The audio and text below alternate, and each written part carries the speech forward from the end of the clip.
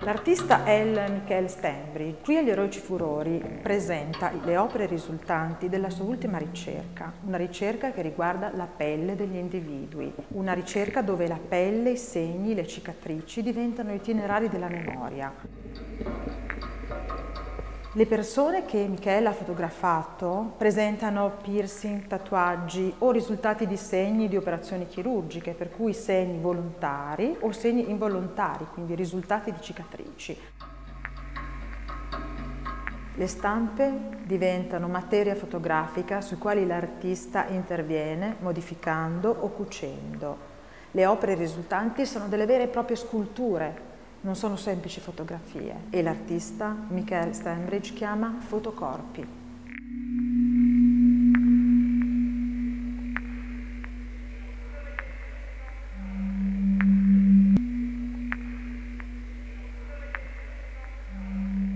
I named this series In Between the Edges of Stitched Souls. I used the expression in between the edges because it describes a nonsense location, a non-existent place. Like when you were trying to find a person's soul, you can't exactly say if it resides inside or outside the body. And the description of being stitched, I am using metaphorically as well as literally. A stitched soul on a metaphorical level for me is a soul that is healing or has been repaired or has been subjected to a needle's perforation. And on a literal level, my prints are actually stitched by hand with needle and thread.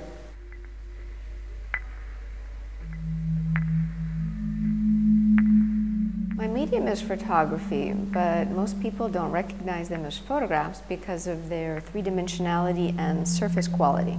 Actually, each piece is made from fine art photographic paper rolled into the shape I want. We are not very familiar with the materiality of the photographic paper because usually it is under glass, but it is 100% cotton, and I like the pliability.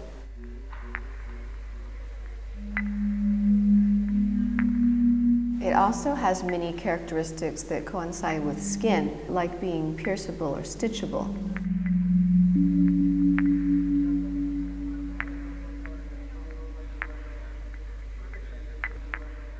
I call my pieces photo bodies. I use the word body because it coincides with the fact that I'm photographing people, but I'm allocating the term body to the print as well because it also has a corporal and three-dimensional presence.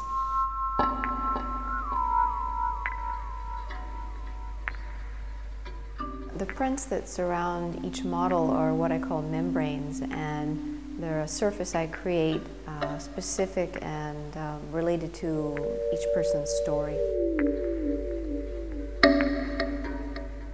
I ask people to pose for me who have signs on their body because they are like external signposts that point to an interior.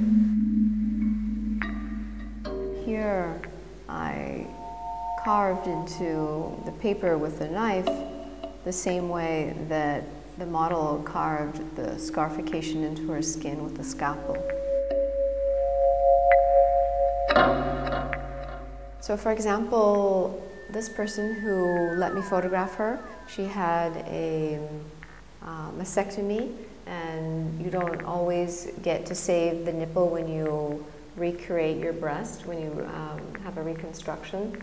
And this piece is also identified by this little thought that follows her around because you are hardly ever free from that worry.